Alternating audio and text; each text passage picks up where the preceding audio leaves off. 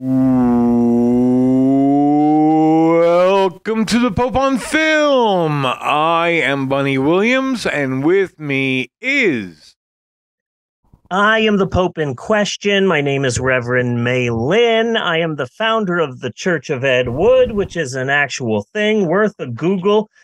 It is episode 447 of this podcast, and we are ready and raring to go. This is a big episode. It's the day of the show, y'all. And we have got a full freaking episode of the podcast today. Super excited. So we have a monologue, of course, which is probably, not telling tales out of school or nothing. This is probably the most important monologue that we have ever done. Yes. Ever. So just be prepared for that. So then our history section, our educationally uneducational history section, historic approximations. That's a two-parter. A two-parter? We'll be doing part one today and part two in our next episode. Very excited about that. That's a big one. And our movie this week, which is right over here. Yes. Over here? Yes. Over here. Our movie this week is the obscure 1982 horror film Bloodbeat. And I really like the movie because it's very relatable. It is extremely relatable. Bunny, don't you just hate it when your psychic mom uses her psychic mind powers to spy on you, having sex with your girlfriend who is secretly the reincarnation of a vengeful samurai spirit and who makes murders happen with her orgasms? Don't you just hate that when that happens? I hate that when that happens, but what I really hate more is when she asks me, what do I think of her painting? Yeah, here's another thing that I hate. I absolutely hate. I don't mind having poltergeists in my kitchen. I don't mind that. What I do mind is when you start throwing Pepsi and Tab cans at me. Those are expensive. Yes. Those are expensive. Do they even make Tab anymore? I don't know. I don't Tab anymore. No. Man, okay. So, well, it really... and there's probably no reason because Tab was owned by Coke. Yeah. So, yeah. It's just Coke. So, this movie... It may exist in a strange, ethereal kind of plane. That's a good point. Where it just morphed into another product. Yeah. This week is going to be a big episode. Very excited. So let's get things started. Buddy! Yes! I'm doing this from my wife's bedroom because we were going to... Is that what's going on there? Yes, we were going to have my daughter Amber's boyfriend Jonathan's cousin has a baby, and the baby was going to come over, and the baby was going to come over in the morning, but then the baby couldn't come over in the morning. Was the baby driving? Yeah. Okay, baby driver. That's my baby. Fuck your baby. So, what's the name of the guy who was the Punisher? He had that great line. Ladies and gentlemen, if you don't see me again, I'm fucking dead. Yeah. And then he leaves the elevator. I love that. John Bernthal or something. Yes. So the baby is arriving in like a half hour, and so that means that I can't be super loud and cussy out in the living room. So my wife said that I could do it in our bedroom. Let me just turn off the blur my background. It's a lot. There's a lot behind me. You got a pile of clothes here and some towels and yoga and a bunch of papers. So, just for everyone's benefit, we're keeping the blur my background feature on. Okay, no. It's a lot, but it's only a lot differently. It's always a lot. That's a good point. My background is a time lot. when it's not a lot. Yeah. But to This make my is wife just a feel lot better. differently. Yeah. To make my wife feel better, let's just do a virtual avatar. There you go. I'm in space. Space podcast Yes. in color. So, Bunny, Yes. this is without a doubt absolutely serious. Totally serial. No BS. This opening segment, Bunny, Bunford, Bunningham, Timothy Bunsfield. This opening that you are listening to right now with your ear holes is beyond a shadow of a doubt the single most important podcast opening in the near decade-long history of the podcast. There is a baby in here. There is a baby in here. I'm not going to show the baby on the podcast because I don't think that the baby has signed a waiver. Your arm has just magically appeared. That's yeah, there are body parts just appearing all around you and flickering. Just like yeah, space. It's pretty crazy. Yeah. In space, no one can hear you podcast. Yes. This baby's foot. Yes, that is the baby's foot. Come on, let's face it. In America, nobody can hear us podcast. Yeah. So, okay, this segment, this opening, it's the most important monologue in the near decade-long history of the Pope on Film podcast. This segment is important, dare I say, historic. Not just Mei Lin, the trans unicorn podcaster, and Bunnington the Mysterious. I say thee nay, my friends! This opener is important to mankind, to all of humanity. Yes, dear listeners, this is indeed an monumental opening. Today, we are going to be asking the big questions, stripping away the veneer of falsehood that plagues our internet-dressed lives and getting directly to the heart of what makes us all truly human. Yes. Sorry. I just got a bit choked up there. Sorry, Bunster. Okay. Are you ready, Bunny? I can one truly be ready? Really?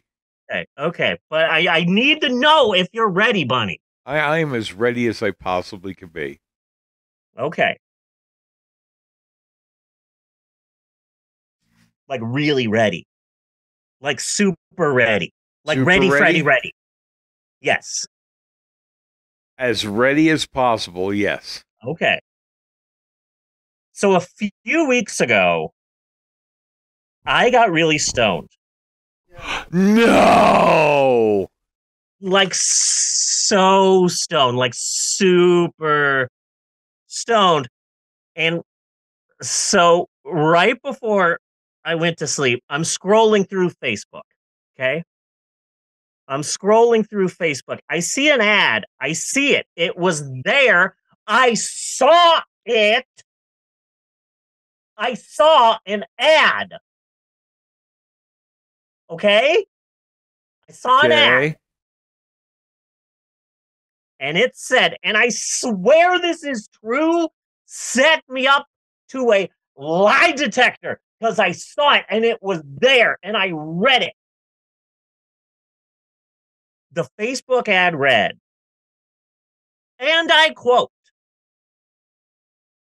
explore the versatility of Tostitos. Hey. That is what the ad said. Yes. Explore. That was an amazing effect, especially with the Thank you. planet behind you. Yeah, thank you. Explore the versatility of Tostitos. Yes. So I go to sleep. I'm high. I just smoked a bit of a pre-roll. I've had a hell of a time sleeping since the beginning of 2022, and the pre-roll helps me sleep. And I usually do edibles and not smoke, so I'm stoned all the way to next Thursday. And as I'm fading off to Sleepy Town, my mind is ruminating. It's marinating in the chunky juices of this phrase, Bunny. I am saying it over and over again like a mantra, like I'm George Harrison, post Beatles, saying this mantra over and over again that I learned from the Surrey Mystic. Explore the versatility of Tostitos. Yes. So, Bunny, there's more to this story. There is more to this story. But the first question, are you ready? Yes. Okay. Tostitos. Yes. They're just fucking potato chips. They're just potato chips, Bunny. No, they're corn chips. They're they're corn chips. Okay. They're just corn chips. Potato corn chips. is not involved. Yes, Leave they are corn chips. Leave potatoes out of this. Yes. Potatoes have enough problems of their own. Leave them out. So they're just chips. They're just chips. Tostitos. However, let's take this ad at face value. Let's take it seriously. Let's give it some proper time, some proper respect. Let's really dive deep into this. Buddy, what is the versatility of Tostitos?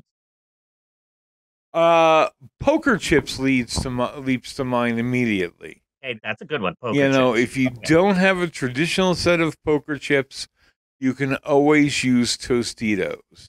Okay, that's a good one. You can also basically build a house of cards out of Tostitos. Okay, house of cards. There would be no particular advantage in that case, but you could do it. In Moon Knight, the bad guy whose name I forget, instead of putting broken glass in his shoes, he could have put broken Tostitos. That's a good point. Would have been a lot more comfortable. And that should be Tostitos' new catchphrase. Yeah. Tostitos, more comfortable than walking on broken glass. In the movie American Beauty, instead of a woman laying on the bed while rose petals fall on her, it could be Tostitos chips. The reason why this popped into my head is that we have already so far in just 18 minutes that we've been on the air done 2 references to Kevin Spacey movies, and I thought I'd bump it up to a third. Yes. Well, House of Cards isn't really a movie. 3 Kevin Spacey productions. Yes. Yeah. Bug's Life. I just threw that one out there. I didn't have a joke for that one. I thought, hey, if the Trekkie convention's in town and you don't have the money for the Spock ears, but you've got some glue and a bag of Tostitos, you can make it happen. Yes. And if you're hungry during the con and you don't want to have to pay like $35 for one hot dog, just eat your ear. There you go. I just saved you some bucks. This will not work with all specific toasted eye, but if you get the singular, if you get a nicely shaped Tostito, one that is actually triangular, you know, if the tip bends over and you get like a curly Q, not going to work. But if you get a good Tostito, you know, your ideal Tostito, you could throw it like a shuriken. Nice. That is a good idea. You can Uh, fight off your enemies with a bag of Tostitos. Here's another idea. Here's another one that I had. If you're like in a school play and you have to be a devil, just you can glue a Tostito to your chin, Yes. you know? And I thought, there you go. Boom. Now you're a cheesy devil in like a melodrama. Yes. Snidely whiplash Yes. with an edible chin. Here's another one. This one's a little bit crazy. This one I actually came up with while I was high, but I was trying to explore the versatility of Tostitos, which is what they want us to do. And I thought, okay, what if you're a woman and you're I don't know, you're reading Cosmopolitan magazine, Elle magazine, you're reading one of those listicles, Yeah. 50 ways to please your man, and you're like, honey, we should do it. How do you want me to be shaved or do you want me to be all natural? And then he says, I want you to be all shaved. And so you shave down there. And then he goes, wait, no, all natural. Well, what are you going to do now? You can't just magically grow No. pubic hair. But you know what you can do? You get just a little triangle Uh-huh. of a corn chip, you glue it down there. So not only do you have like your own little what is it, a gherkin? Merkin. A merkin? Not only do you have a merkin, but while he's down there, a little snack. Yeah. That's a pretty good idea. So already, wow, okay. Tostitos does there is a versatility to Tostitos. Yes. Is what we have learned. So now, okay, Bunny, the story is far from over. Okay, so I go to sleep. So I get high. I see this ad to explore the versatility of Tostitos. I go to sleep, and I swear to you, Bunny, I had a Tostito dream. I'm in this big supermarket. It's like a never ending supermarket. It's like a Walmart meets the back rooms, and it's just never ending.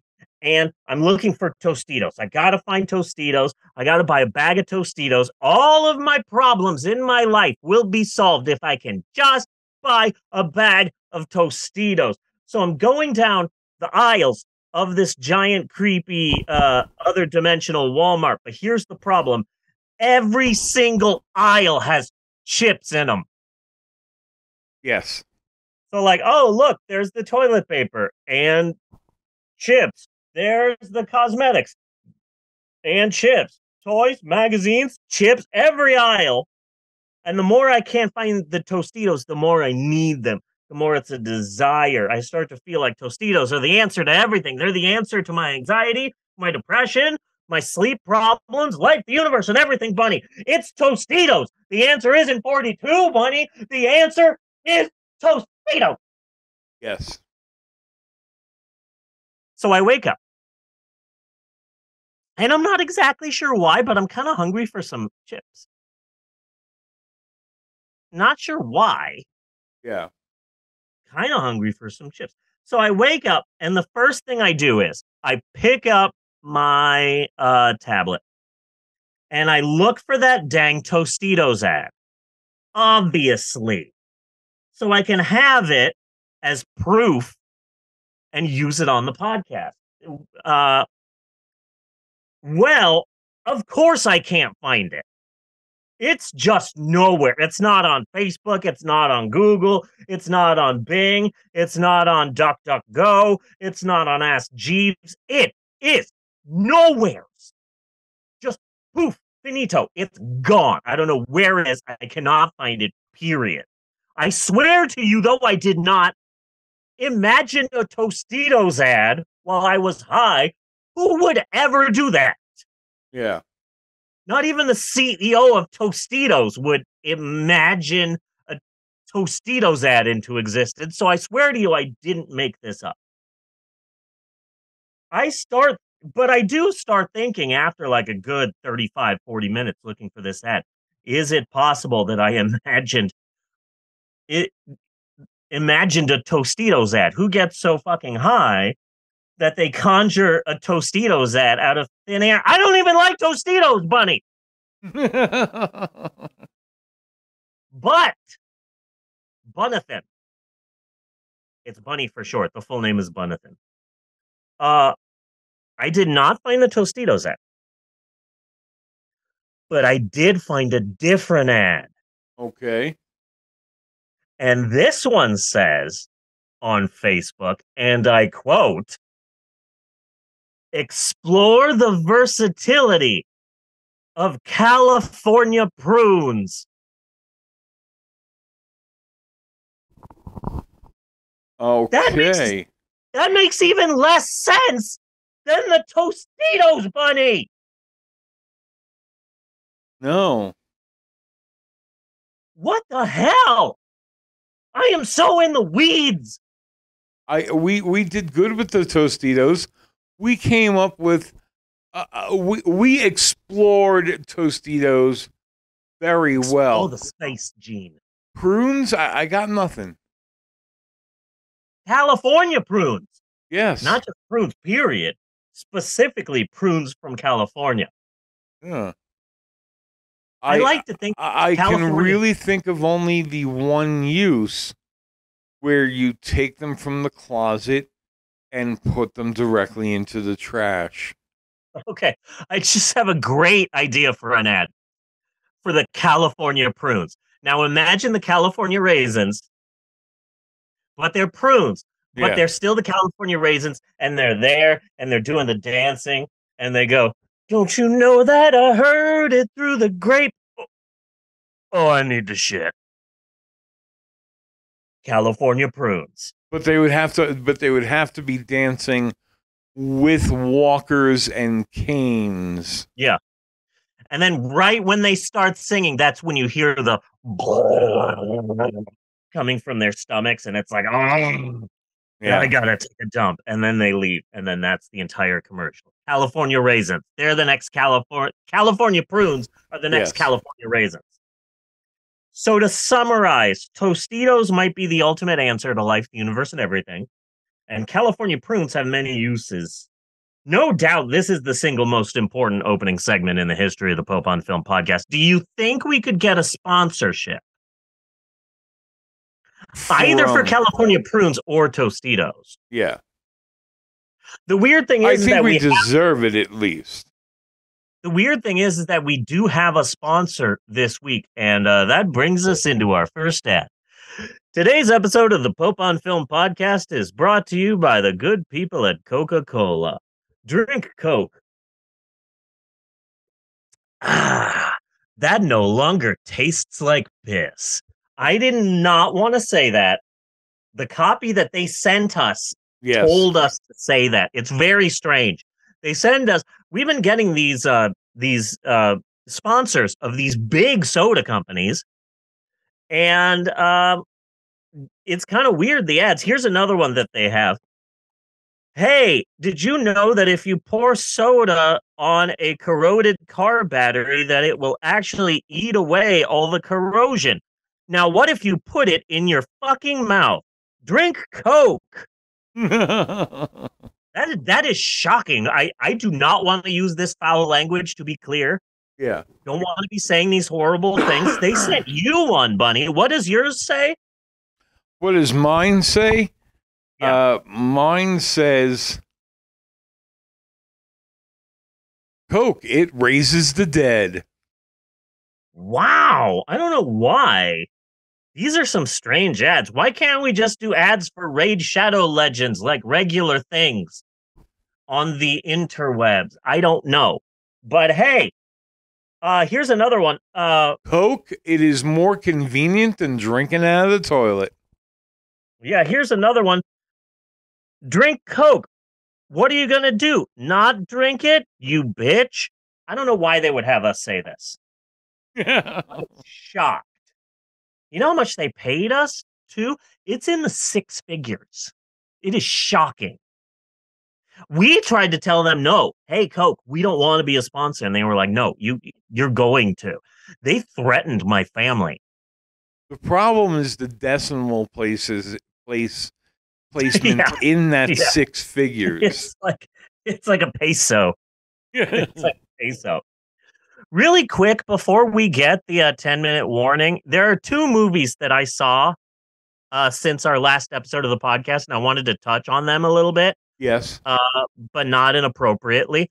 First off, Babylon. I saw 2022's Babylon, one of two movies that starred Margot Robbie last year that didn't do the best at the box office. It's a look at the early days of Hollywood. First off, it's 3 hours and 9 minutes long. Jesus. Really? It's long. It is long. And the movie started at 7:35, but when you go to an AMC theater, there's 20 minutes of ads before the movie actually starts. So I'm just there texting. The movie started at 7:35 and it's 10:20 and I'm still here and I don't know when I'm going to leave and I miss my family. This movie is like a Oscar nominee and it's up for all of these awards and all of this stuff. Surprisingly effing filthy. Yeah. Wow. Within the first 5 minutes, an elephant shits over two Mexican men and a naked woman pees on the naked body and inside the mouth of a naked fat man. And there's a big ass orgy with a bunch of full frontal nudity in the first 5 minutes of Babylon. Okay. It's really shocking. Like old timey Hollywood, like Fatty Arbuckle Hollywood. Yes. That's what the movie's about. Back in the early days when it was just like the Wild West and anything goes and people are drinking and going wild. And at first I didn't like it because the movie's just so freaking long, but it was one of those movies where it's like the next day, 2 days later, 3 days later, I'm still thinking about this movie. I think I liked it. This was the first film in a long time where I've been listening to the score. Really? I don't know when the last time was I cared about the score of a movie, but oh man, I love the score of Babylon because so much of the soundtrack to the movie Babylon is just hyperactive jazz music done by high people. And so a lot of the music is just like ragtime done by Dave Brubeck, but he's on a shit ton of cocaine. And that's the soundtrack to Babylon. Okay. The movie didn't do too great at the box office, but I think that if they just advertised, hey, Babylon is in theaters now. What's that? You don't want to see it? What if we told you Margot Robbie vomits into an older man's mouth? Yeah, you kind of want to pay $9 now. So come on down and see Babylon. There are people who would pay to see that. Yes, there are. So that was Babylon. I also saw Skinamarink. All right. Yeah, I don't even know what that is. Okay. So remember last year when Terrifier 2 came out and they made it for like $250,000, but it made like $10 million at the box office. And everyone's like, oh my goodness, this is the next big thing, a small budget horror movie that broke through the slick Hollywood veneer and all of that sort of stuff. Okay. Skinamarink is this year's Terrifier 2. It is a low budget horror movie done literally for about $17,000. There are only 4 people who act in the entire film. You don't see anyone's face. It's primarily shots of walls and paintings on walls and people's feet, and you can barely hear what's going on, and it's all grainy, but it's also kind of creepy as fuck. But it's the cheapest movie in the world, and it's made about $1 million at the box office. And so I said, "Oh, I'm gonna watch it." Someone sent me a bootleg copy of it, and I watched it, and the critics love it. The critics are saying, "Oh, this what a bold artistic choice," but in reality, is it a bold artistic choice, or is this just what they could afford? Yes. Anyway, it's a real polarizing film. Either you're scared to death of it, or it's one of the worst movies you ever saw. A lot of critics So are it's the comparing. new Blair Witch. Yeah, a lot of critics are calling it the new Blair Witch, and I have to agree because some people will obsess over every frame, while others will angrily demand their money back with the strength of a million Karens. The movie's kind of shit, but this is the new thing. A small budget horror movie makes hits the big time. It's playing at my small ass movie theater. Yeah. And this movie is like nothing. It's one of those movies where it's like, this is horrible. When are we doing this for the podcast? It was one of those movies. It is really bizarre. And the thing is that I didn't like it. It gave me a headache. Oh, in the beginning, it says all of the cartoons used in this film are in the public domain and were downloaded from archive.org. And the first thing that ran through my mind is, want to be a member is going to be in this. You don't have that as an opening credit, and you don't use Bimbo. No. And they fucking do. I got so excited. I was like, yes, want to be a member. Want to be a member. I was so excited. But the thing is that the movie is super cheap and it's kind of crappy. And everyone has to see it. It's like an event. It's so bad that like I feel like I've been through something that I can share with other people. And I saw it while whacked out of my mind on pain pills from the surgery that I had. Yeah. So like I really didn't like it, but call me crazy. I might go see it in theaters this week. Okay. It feels like a dream. It's not good. It's not bad. It's an experience. And I really think that everyone should see it. And then we can talk about how much we loved it or hated it. I kind of, it, regardless of how I feel about the movie. Send me that bootleg. Let's start there. Okay. As much as I dislike the movie, I support anyone who manages to make a horror movie for $17,000 and somehow gets it in like 1,000 screens in America. I support this movie. Yes. It kind of sucks, but I support it. It's the same way I felt about Terrifier and Terrifier 2. I don't know how you got this in this many movies, but good for you, and I support you. I don't like your movie, but I support you and your filmmaking endeavors. Yes. So those are the two movies that I saw this week. Skinamarink this weekend has expanded to a crap ton of theaters. It's playing all over the place, and there's a bootleg somewhere. And I was watching it, and Natasha came in and said, this is a horrible bootleg. And I'm like, that's the thing. This is just how the movie looks. This was made for $17,000. This is one of those movies that teaches you that anyone can be a filmmaker. So Skinamarink, it's an experience that everyone should live through. And I fully believe that. Support independent movies. This is as independent as you can get. It's like someone went to David Cronenberg and say, here is a video camera that I found. It's from 1987. You have exactly 24 hours to make the movie Poltergeist, but you can't leave the house. You have to only use your family, and you can't show anyone's face. And David Cronenberg said, okay, let me just do a little bit of weed and I'll crank this movie out. And that's Skinamarink. That's Skinamarink. It is very bizarre. There's hardly any dialogue. You don't see anyone's face. It's like an experimental horror film. And there are some people out there for whom this movie is just scaring the living shit out of them. And I just wasn't that person. So there you go. But for some people, it is literally an absolute nightmare of a movie to go see. Because the movie won't show you what's happening. It'll show you a corner of the ceiling while something is happening, and you won't see who's talking. You'll barely hear what they're saying.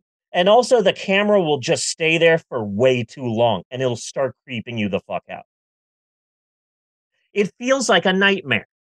Wait. Are you literally a fly on the wall in that case? Kind of.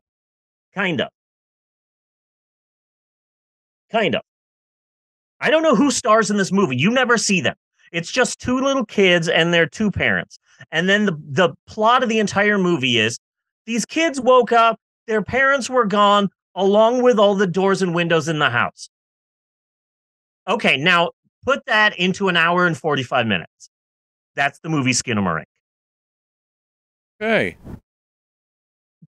Some people, they're getting the literal shit scared out of them. I wasn't that person, but I support your hustle, filmmakers. Good for you. So that's our monologue this week. It was about Tostitos and prunes. And hey, if you're at the supermarket and you see some Tostitos, you should consider exploring their versatility because they might be the answer to everything. So that is the lesson. But fuck prunes. Fuck prunes. Fuck prunes. We have established this. Fuck prunes. This is the fuck prunes episode of the podcast. This is a pro Tostito podcast. Heck yeah. So we are going to take a short break. When we come back, we are going to have our educationally uneducational segment, Historic Approximations.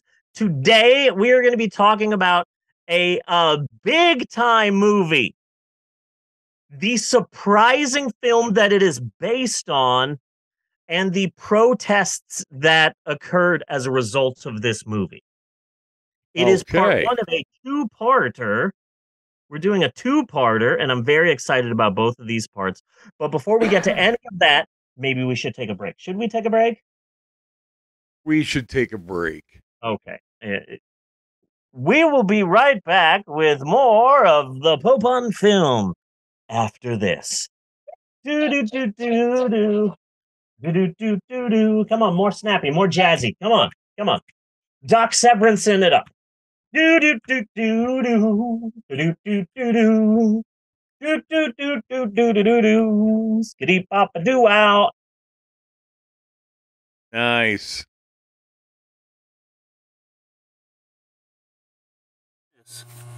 Certified frustration-free packaging. Not frustrating. That's good. I guess I just pull here and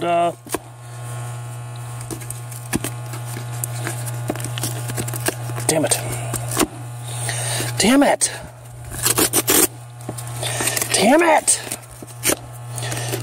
Okay.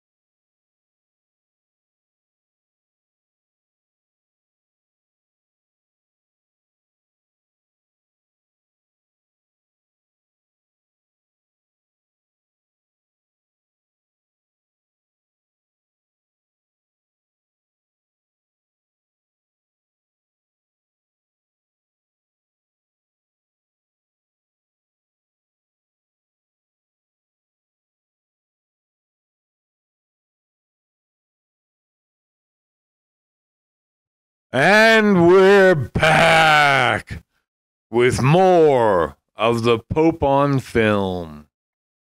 Yes. Buddy! Yes. If you're like me, you're no doubt a big fan of this podcast, The Pope on Film. I mean, who isn't? It's sweeping the nation. We have fans. We're like the Flight of the Concords of podcasts in that we don't have fans, we have fan. Yes. We have a fan, and that's Mel. But only the real fans, the true fans, the hardcore fans who have been with us since the beginning, only they would know the two basic facts about the both of us, the two undeniably really real and in no way made up on the spot facts about the both of us, America's hottest will they or won't they couple, Bunny and Malin.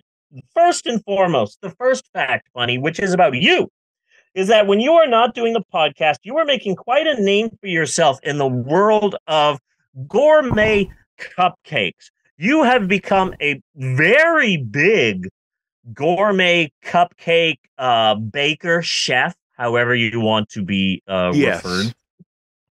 So tell us, Bunny, how did you get started in that field? What drew it to you, and what sort of cupcake flavors are you coming up with? Well, the biggest trick of this is that it caught on first in a very well-to-do neighborhood, and the real trick is that these are very, very, very exclusive gourmet cupcakes, which means I rarely ever actually bake a cupcake.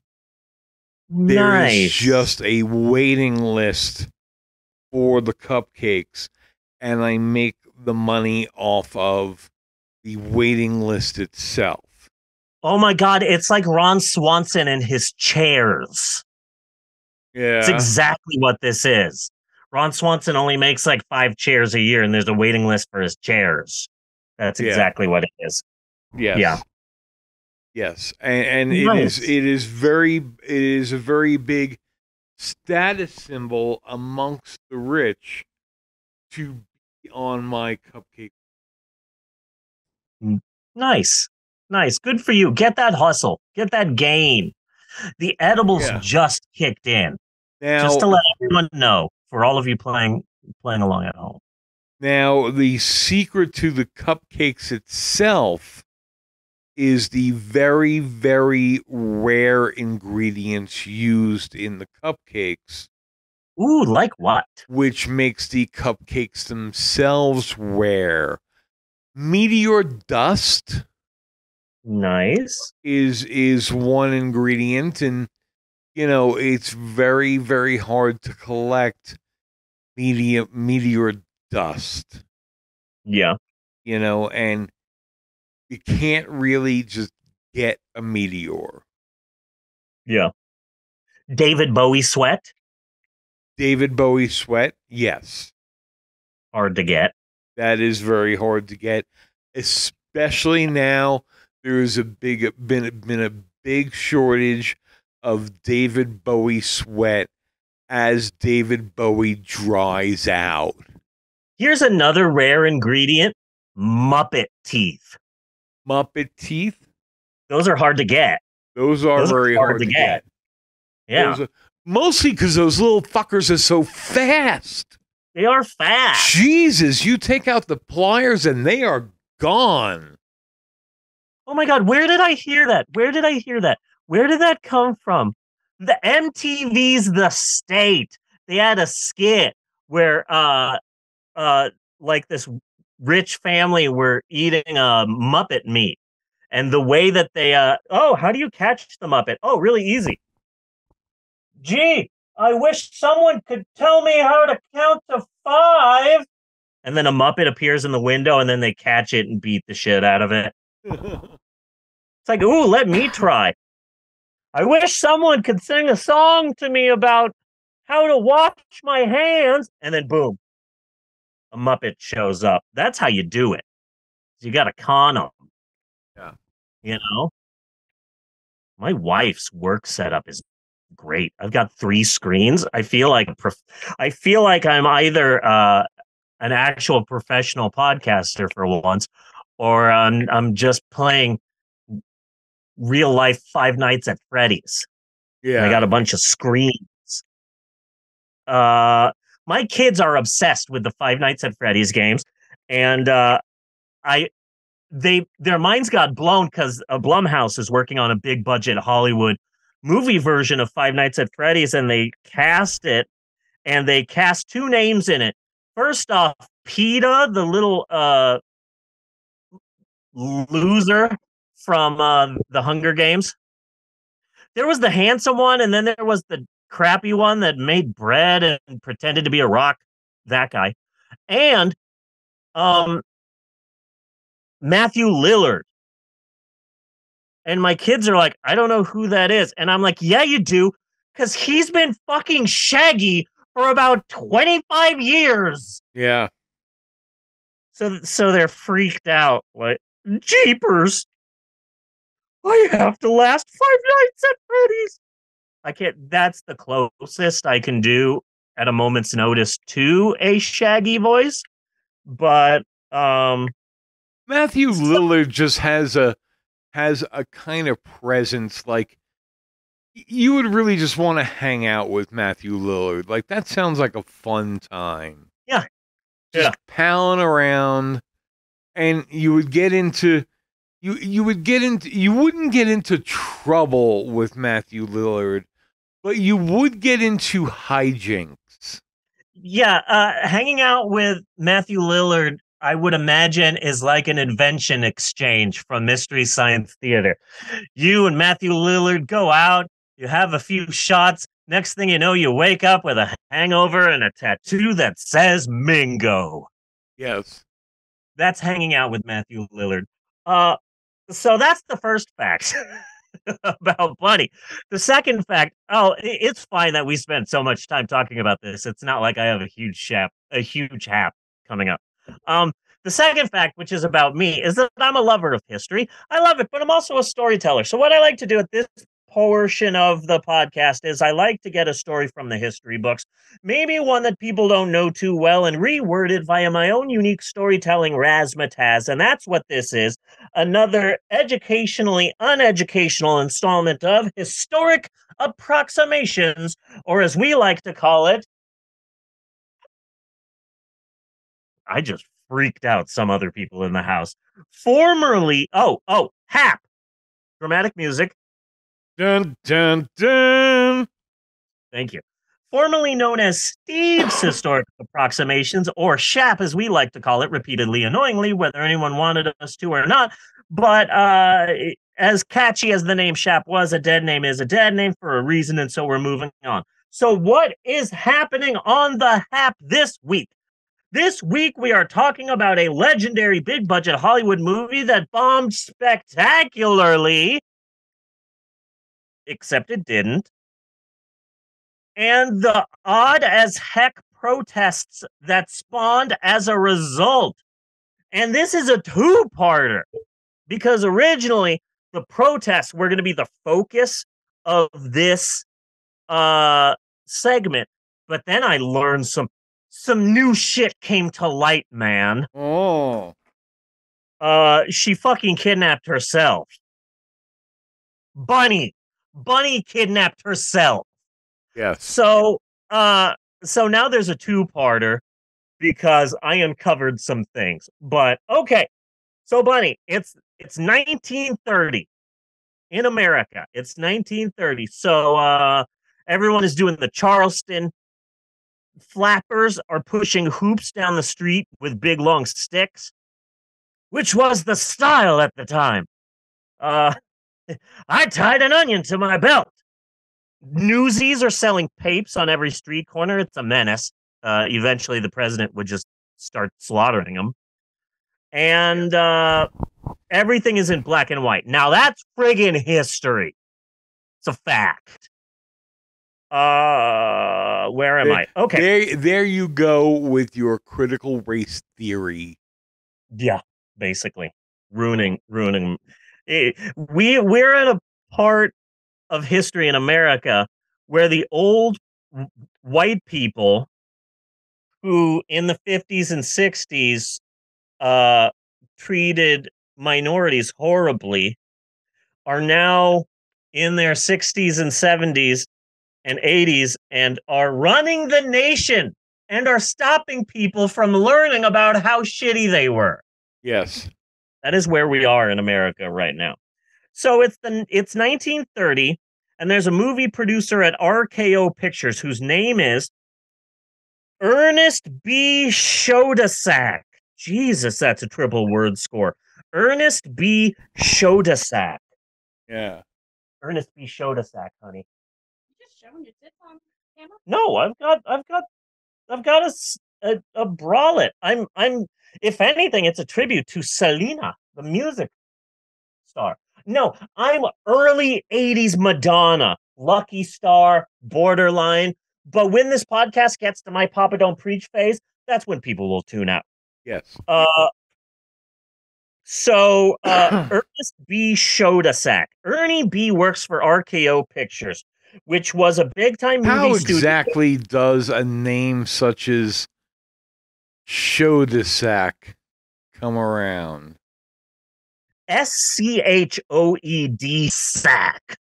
So I'm not exactly sure. I'm not sure if it's pronounced Shodasak, but that's how I'm pronouncing it. Ernest B. Shodasak. Ernie B. He worked for RKO Pictures. I didn't look into RKO Pictures, but I'm assuming that RKO Pictures was a big time movie studio founded by Randy Orton's great grandfather. Okay. And he was known for just doing like a diamond cutter, neck breaker on people. I'm like, just thinking that with a name like Shodasak, you know exactly what you're getting when you sign up for that OnlyFans. Yeah, pretty much. And Ernie B, I'm going to call him Ernie B because that's a lot easier than having to say Shodasak over and over again. I feel like I'm going to summon something. Good, because I'm going to giggle every time you say it. So, okay. Best so we don't. Ernie B has made RKO some money with monkey pictures. Okay. Monkey pictures. Oh, here's a movie about this guy, and he's a traveler in the Congo, fighting monkeys. Oh, here's this guy, and he has to fight this monkey to save this girl. And oh, here's another monkey picture. So he's made some money with monkeys. Ernie B is the monkey guy at RKO. Okay. So then a rival studio Which comes has along. me intrigued and thinking many things already. Go ahead. Yeah. So I'll let you know when to put the pictures up. Do you got those, Bunny? Yes, I do. Okay. So Ernie B is the monkey guy at RKO. And they've made a decent amount of money with these stupid little monkey pictures. So then there's this other studio. They're called Congo Pictures. And they're like, it's the 30s. So monkey pics are boffo, baby. Boy, howdy. Yowza. 23 skidoo or whatever. Because it's the 1930s. Is so we need to make a big time monkey picture. And ours will be different. So put a woman in peril in it, barely dressed, because it's the pre-code era. So, Congo Pictures releases, some person has an idea. It's like, what if we made, hear me out. It's 1930. I've got this idea for a movie. It's crazy. Hear me out. What if we made a documentary that wasn't true? Oh, a mockumentary, someone might say. So what if we make a documentary, but we just frigging lie about everything? So they did. They made a fake documentary, and it's called Ingagi. Cue picture number 1. You bet this thing is pre-code. Look at that poster. That's some pre-Hays code right there, because look at them titties. Yeah. That is crazy. We need to black box those.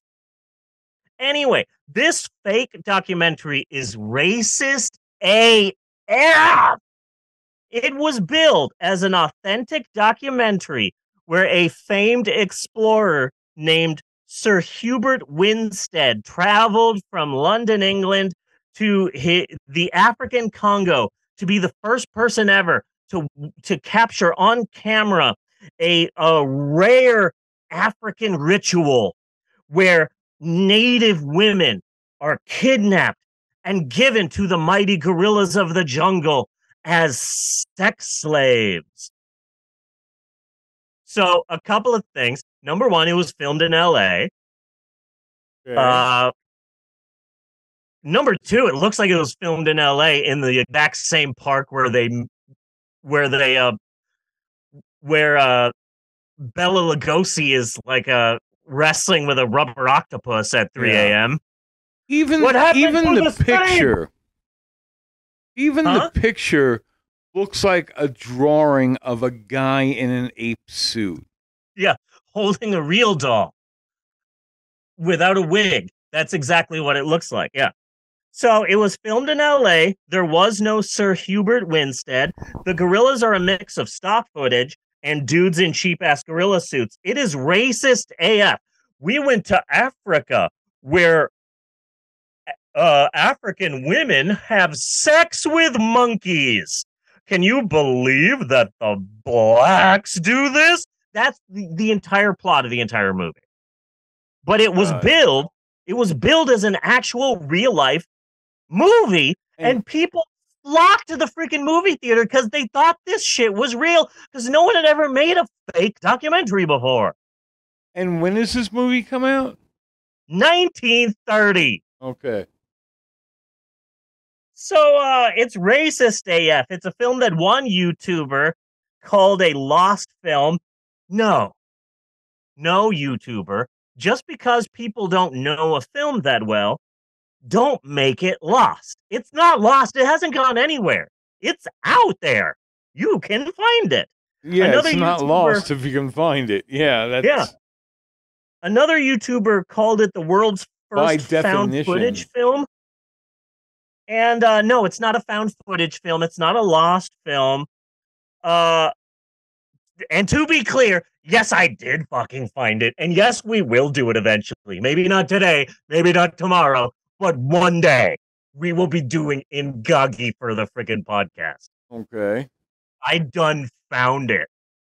It got into a lot of legal trouble. The story of Ingagi is so crazy that's why this is a two-parter.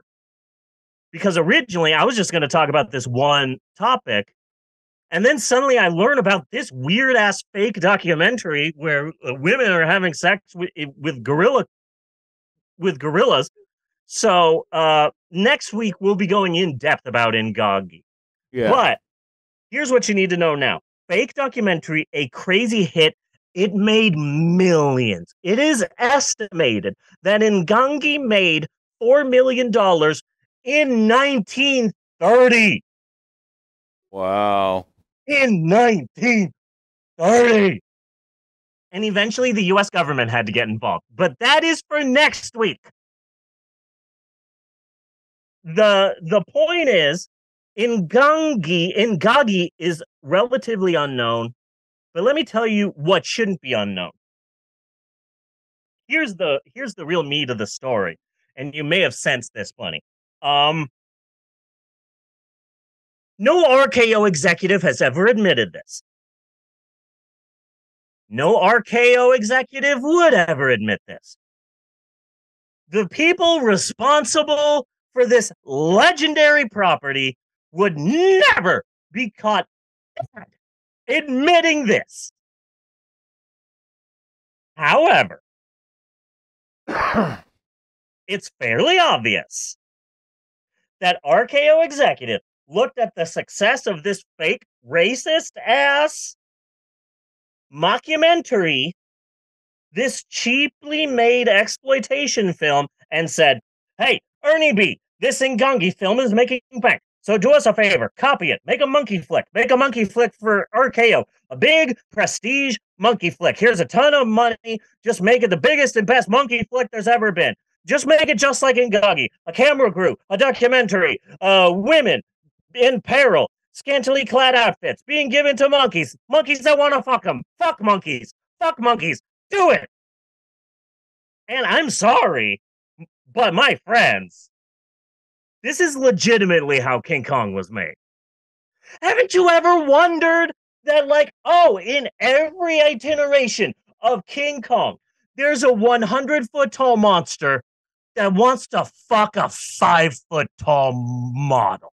Yes. Haven't you ever wondered why? It's because of this racist freaking movie right here. Well, even when you were describing the filmmaker, I was like, that literally just is Carl Denham. Yeah. That's exactly the Carl Denham character. Yeah. He makes monkey films. Yeah. So RKO saw the popularity of this fake movie and turned this fake movie into a big budget epic prestige film, and everyone remembered that and forgot where the idea originally came from, which is right here in this grindhouse fake documentary. 1933's original King Kong is just a big budget ripoff of a horribly racist fake documentary. Now that's it for Ingagi this week. Next week we'll go deep into that film. Hence the two-parter. Be sure to join us next week as we discuss the racist King Kong prequel and the problems it got into with the U.S. government. But for now, we're talking about 1933's King Kong. Groundbreaking special effects. The movie made millions. It was even more successful than Ingagi. And of course, the most iconic scene of the film is the ending where King Kong climbs the M&M store. Oh, wait, I wrote that wrong. The Empire State Building. But who? It's the 70s, baby. Everyone's disco dancing. Everyone's getting it. And then, you know what they're doing with it? Putting their weight on it. Because that's what you do. You put your weight on it. Put your weight on it. Put your weight on it. Everyone is smoking grass in Vietnam, and babies are being born with fully grown sideburns. They are literally popping out of the womb, sliding out of the slip and slide vagina of their mom, already wearing bell-bottom jeans. That is frigging history. And this is how the story goes. There are two stories. One story is almost 100% real, and the other story is bullshit and sounds like Tommy Wiseau. So this is how it goes. The one story is Michael Eisner, pre-Disney CEO. Michael Eisner is watching TV. He sees King Kong on, and he goes, hey, here's a fairly decent idea. Let's remake King Kong. So he tells the CEO of Paramount Pictures his idea, and they say, okay, we'll put a producer on it. Hey, Dino De Laurentiis, we're going to remake King Kong. We'll give you a crap ton of money. Just go and make this. And he says, okay, I will go and make this film for you, studio executives. That is how it probably happened. But of course, you talk to Dino De Laurentiis, and he says, yes, the whole film was my ideas. The ideas was mine entirely. I say to friends, hey, let's do remake of American King Kong movie film. And it was my idea because I genius. And to be clear, I wrote in parentheses, Mei Lin, say this in a Tommy Wiseau voice. And I think I nailed it. Not bad. Not bad at all. Thank you. Thank you. So they decide to redo King Kong, but for the gritty 1970s. Okay, picture B. Now you can put up the second picture. Now look, I am not going to tackle the entirety of the making of 19... Okay, no, you got to stop there because that was totally confusing because you said picture me and I wasn't sure what you meant. I thought maybe I said you wanted me to B. picture you as Fay Ray. No, picture B is what I Oh. said. Not picture me, picture B. Common Okay. mistake. Common mistake. So I'm not going to tackle the entirety of the making of 1976's King Kong because there have been massive tomes written about how much of a shit show the making of that movie was. But here's a few bullet points. Jessica Lange plays the young damsel in distress. She was a freaking model who had never acted a day in her life. Yes. Ever. And that just blows my mind because she is amazing in American Horror Story. And sometimes when I hear David Bowie's Life on Mars, in the year 2060, scientists estimate that 1 out of every 3 movie trailers will have David Bowie's song Life on Mars during the trailer. Okay. That's just science. It's amazing. So, but she's such a great actress now, but like, dang, that was an uphill battle because she didn't know shit. It also picked up critical acclaim quickly. Just not for this. Yeah, just not for this. That's crazy risky, just getting this person who has never acted before to be the star of your film. I love Jeff Bridges as the hippie scientist. But then even this part, we could look back. See, like, when you first see a really great actor, you just kind of think that's who they are. You know? So seeing Toni Collette in The Sixth Sense, you just figure, she's just like kind of not exactly high class Brooklyn working woman, single mom, and that's just kind of who he is. Yeah. And then when you see later performances, you realize what kind of an actor they are and how genius that is.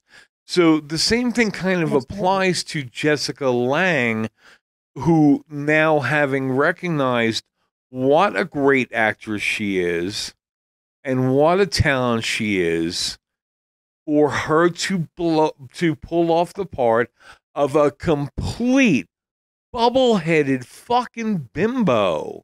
Yeah. That's talent. Yeah, it is. It's talent. Yeah. So Jeff Bridges I'm is a sure hippie she scientist. hated herself every day of it. But I have never been more attracted to Jeff Bridges as I am in the movie King Kong. Yeah. I'm just saying, like, he's been in a lot of movies and a lot of different characters, but King Kong Jeff Bridges can get it. Okay. Dino De Laurentiis wanted this to be such a massive, epic film that crazy ass mofo built a robot. He built a Megazord. He built a Voltron. Yes. It's freaking crazy. So this robot was 40 feet tall and weighed almost 7 tons. It cost $61,000 to build in 1976. In today's money, that would cost about $300,000. But he also built robotic. That still sounds relatively cheap for me for a giant fucking ape robot. Yeah. It was also, but also, it wasn't just that robot. He also built a separate giant mechanical arms and giant mechanical hands for, the close-ups and stuff like that. So all together, the building of the robot and its various parts was $1 million in 1976 money. And it's so great because there's the picture right there Yes. of the robot. Sucker barely worked, and they only show it for 15 seconds of screen time. So it's only up there for 15 seconds of screen time. And I love that. It is so fake. It's hilarious. Yeah, even in that 15 seconds, it's just horrible. Yeah. Yeah. And you can see the person in the monkey outfit going, ah, ah, and then it cuts to a shot where you see King Kong going Yeah. all slow, and it's freaking hilarious. The script was written by Lorenzo Semple Jr. And I heard that name and I went, that sounds familiar. Turns out he wrote the dumbass 60s Batman. Oh. Which is why in the 1976 King Kong movie, when the hippie scientist Jeff Bridges punches Charles Grodin's greedy oil executive in the face, you just see this big title screen that says "BOFF." Yeah. You know who is in 1976's King Kong? B movie actor John Agar has a small part in King Kong as city official. He starred in Invisible Invaders, Journey to the Seventh Planet, Attack of the Puppet People, The Mole People, Revenge of the Creature, Tarantula, and most notably, Put Up Picture 6. John Agar's eyes shot lasers on the poster for 1957's The Brain from Planet Eris. Yes. So yeah, he's in it. I thought that's a bit odd. That's right up there with the fact that Roger Corman is in Apollo 13. Yes. And it's like, oh. Well, that shouldn't be there. But okay. Whatever. Sure. So yeah, the creation of the King Kong reboot was a shit show. But here's the kicker. The Chewie center of the story. This was originally... it was huge. Before we belabor the point, I was there. It was this was being built up as, like, Star Wars hadn't come out yet, but this was meant to be a blockbuster, huge movie. And that was one of the things that I wanted to mention in this historic approximation, is that a lot of people say that this is a bomb, but it wasn't a bomb. This was a success. This was all over the place. They sold a shit ton of merchandise. It was everywhere. This film was a hit. But I read a crap ton of articles about King Kong to make this historic approximations, and everyone said the same thing. Well, Jaws ended up making this much amount of money. King Kong ain't Jaws. Yeah. Get King Kong out your damn mouth. Stop comparing Jaws to King Kong. These aren't the same films. This is exactly what they did with the American Godzilla movie. That was a hit. It made like 500 million, 600 million. Sure, nobody liked it, but it still sold tickets. Yes. Just because people thought it was cheesy and stupid doesn't mean that it wasn't a success. So now people think that this movie bombed, but it didn't bomb. Let me tell you what bombed: the frickin' sequel, but that's a totally different story. Yes. So Dino De Laurentiis, when it was his, when he decided to make this movie, he had two very specific ideas for this new 1970s version of King Kong. Number one, he wants it set in the present day, so it'll be set in 1976. And number two, instead of having the climax take place on the Empire State Building, I've got an idea. I've got a great new place that we can have King Kong climb on, because it's new, it's shiny, it's iconic, and it will no doubt stand tall forever. The World Trade Center. Yes. The Twin Towers. So that is where the climactic ending of 1976's King Kong happens. It happens at the World Trade Center. And to be fair, in terms of King Kong climbing things, 1976 is an outlier. 1976's King Kong is to the King Kong franchise what like Halloween H2. Like it's what Rob Zombie's Halloween movies are to the Halloween franchise. Yes. It can be accepted, and trust me, again, I am hardcore King Kong. Okay? Yeah. It is my Thanksgiving ritual. King Kong is highly, highly King Kong centric. No,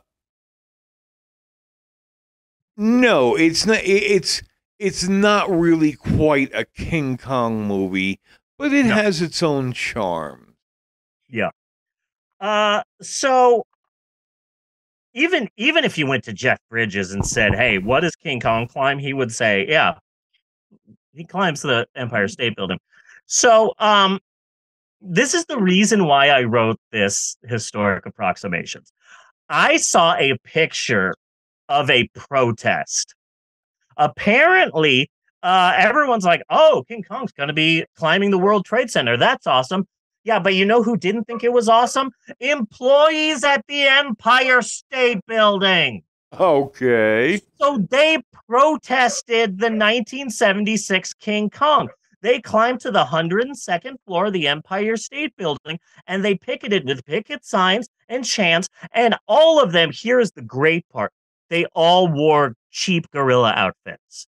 Oh. To protest. And I saw this picture on Instagram. And here's the thing. I will find a picture or a meme or an article and I'll screenshot something and I'll put it on my computer. And so on my computer, I've got like 30 pictures of upcoming shaps. But for whatever reason, I didn't save this one freaking picture. My wife and I spent a whole day online trying to find the picture of this protest. And of course we couldn't. It's Tostitos all over again. Oh, there's no picture. But I saw the picture. I know the picture exists. So put up the fourth picture. I couldn't find the picture. So I thought, what picture should I put for the fourth and final picture? How about I'll just pick a random picture to get Bunny off the trail of what this segment will be about. So instead of posting a picture of King Kong, it's a picture of Donald Trump and Grimace. Hooray! Misdirection. Yes. Nice. Let's not forget that Donald Trump was the first president to ever win a hair versus hair match at a WrestleMania. Yes. And Donald Trump was the first ever president to not only cross the demarcation line and go into North Korea, but he was also the first president to ever have a one-on-one sit-down with Grimace. Yes. This is a big deal. This is huge. This is like the Nixon Frost interviews. So that's it for historic. And he came very, very close from getting Grimace and Ronald to shake hands. It's after crazy. all those years. I've seen video. He failed. I've seen video of their meeting, and Grimace is just yelling in Russian and slamming a shoe onto a table. Yeah. It's crazy. Yeah. Grimace was going to bomb Florida. It was insane. So that's it for historic approximations this week. Next week, we tackle the true story of America's first mockumentary, Ingagi, and how freaking racist it is. If you're interested, it's on YouTube, it's on archive.org, it's all over the freaking place. It's racist as hell. But that's next week. Join us next week for more educationally uneducational fun with historic approximations or HAP! And cut on that. It is halftime. We are going to take a short break, but chill out. We're going to have some cartoons, some music, some fun. And when we come back, we will be tackling this week's movie, if it can be called that, the 1982 slasher, I guess, called Blood Beat. So that is coming up soon. So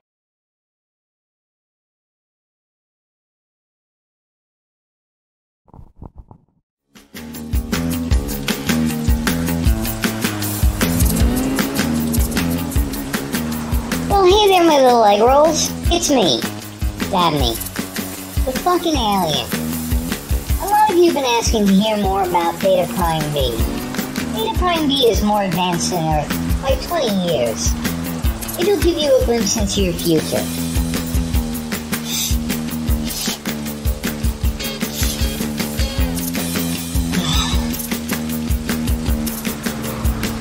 We have more disease and ecological catastrophes than you can imagine in your darkest dystopian nightmares. We have winds so strong that it picks up livestock.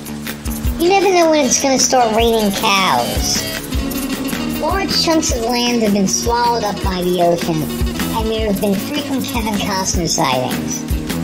We have 48 variants of COVID-19, 27 variants of Ebola, and a collection of diseases released by the melting ice caps, collectively known as climate fever. We found that if you make a solution of silly putty, vodka, and snot, and inject that directly into your cock, it'll stop most diseases from entering your body. Trust me, I'm an alien. For now, enjoy these videos from Undead Cow Studios and the Pope on Film. And I think Ted Cruz is a great guy. I think Social Security should be privatized. You can't go to a supermarket without being accosted by a homeless guy. Democrats and liberals attack viciously.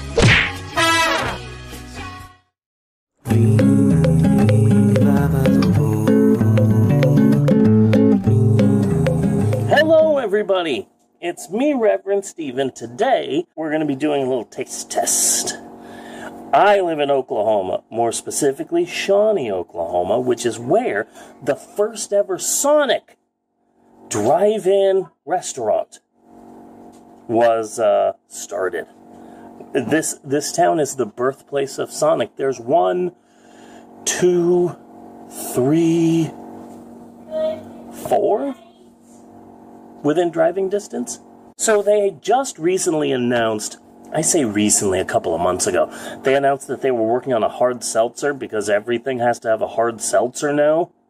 Everything. They're going to make the Blood of Christ hard seltzer.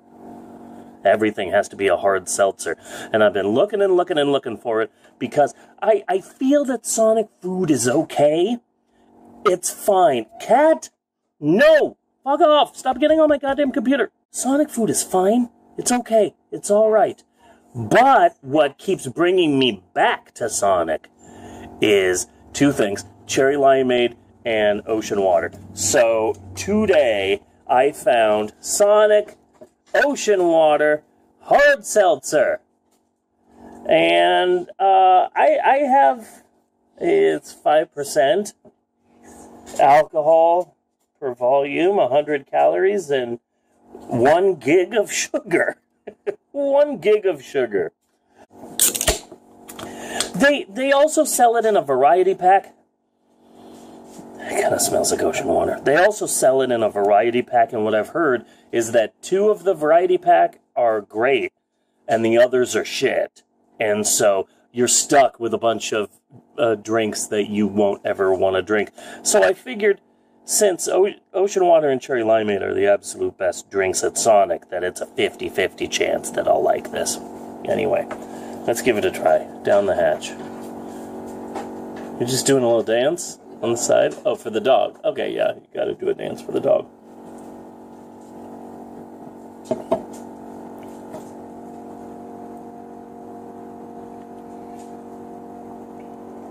There's no good way to say this. This tastes like a water park. This tastes like sunscreen. This tastes like the water park inside of the California State Fairgrounds. The lazy river and the wave pool. And oh no, I've gotten a little bit of the water of the wave pool in my mouth. That's what this tastes like.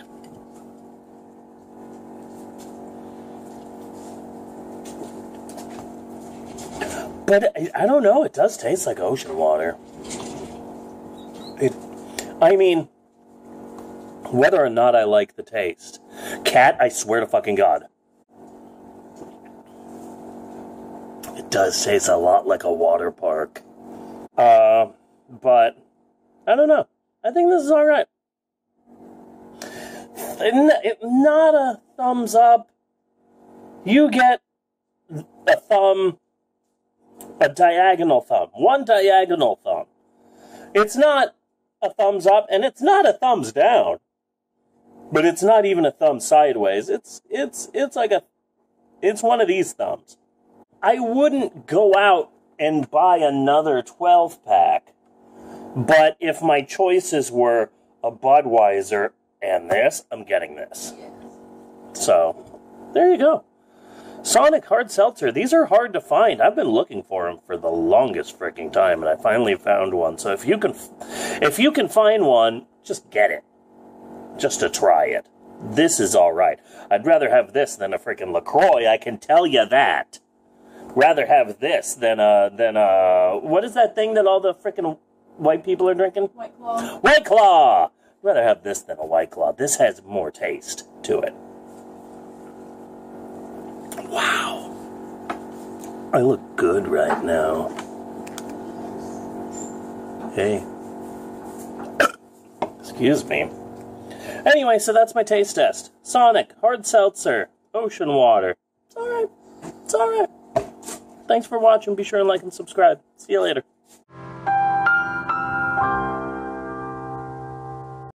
On the death of John McCain, Lindsey Graham was forced to roam the halls of Congress in search of another set of balls to lick. Luckily, Trump's nutsack was within sniffing distance. No matter how many times Trump hurled insults at Lindsey Graham's best dead friend, Lindsey sucked up that scrotum like Thursday's soup. Oh, you're the best golfer I've ever seen, Mr. Trump. Ooh, you bring a kind of magic to the Republican Party, Mr. Trump. Lindsey Graham. What a fucking beta cuck.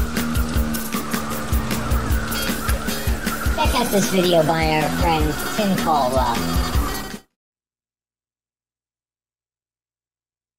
In the village of Santo Palo, there is celebration.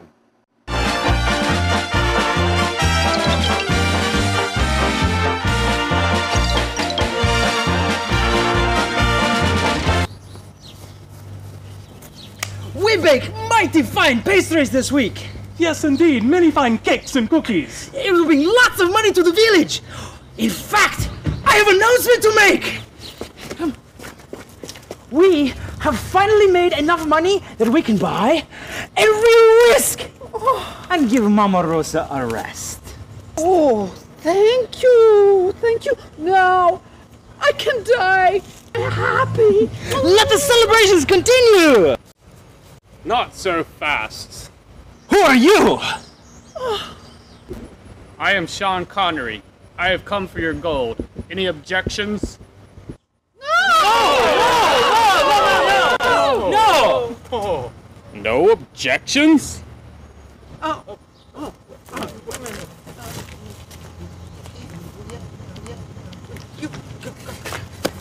Senor, we are a poor village of bakers.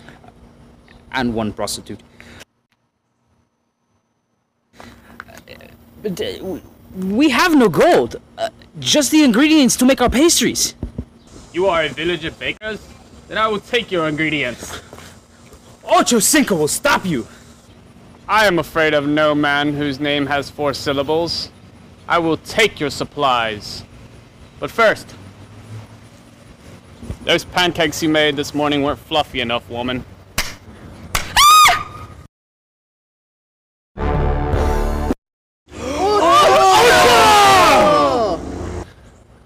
Who dares take these ingredients from these people? I do. Then I shall stop you.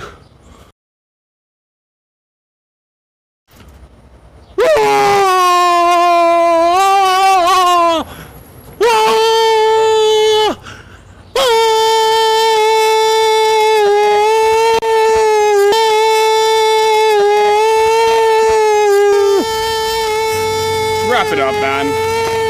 Melrose is on at 9. Please.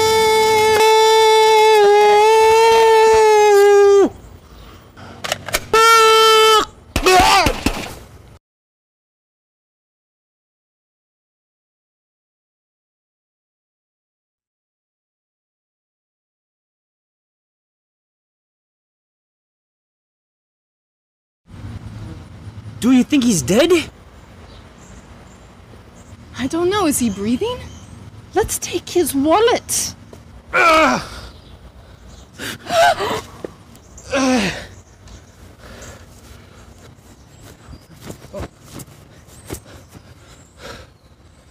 Who did this to me? It was that gringo, Sir Ocho.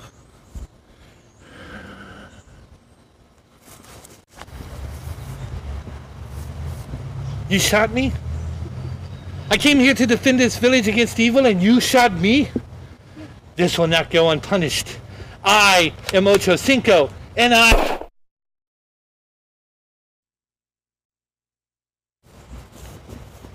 You shot me again. Who do you think you are? Don't you know guns are...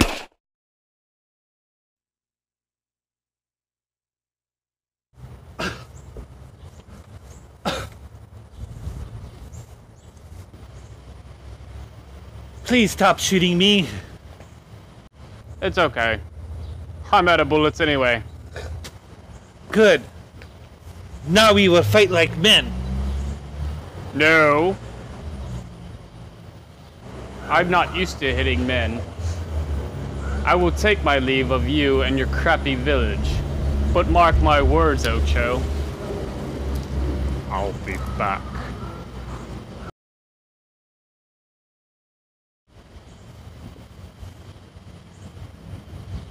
I won. Ocho,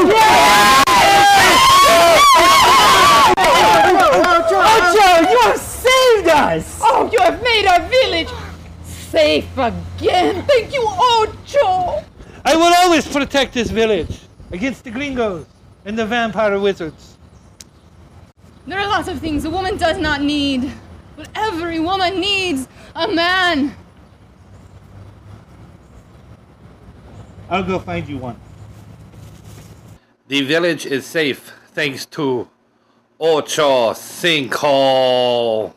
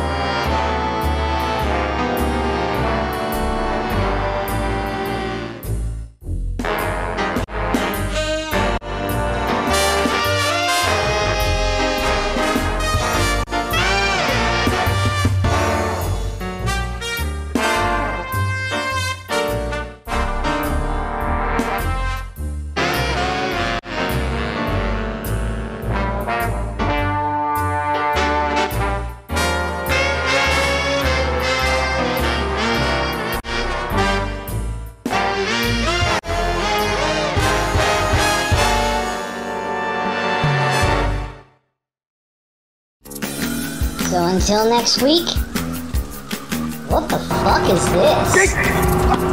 Hi! Hi! Hi! Hi!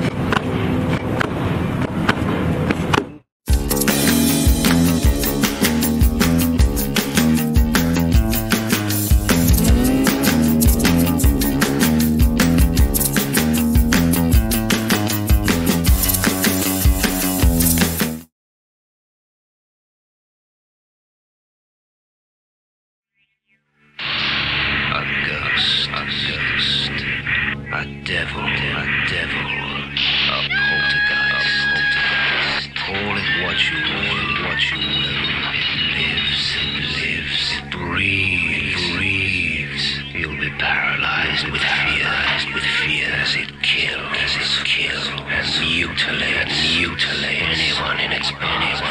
A girl possessed, woman tormented by a psychic powers, bloodbeat, horrifying chains, inexplicable lengths, an evil presence seeking revenge, spilling blood, spreading terror. Bloodbeat.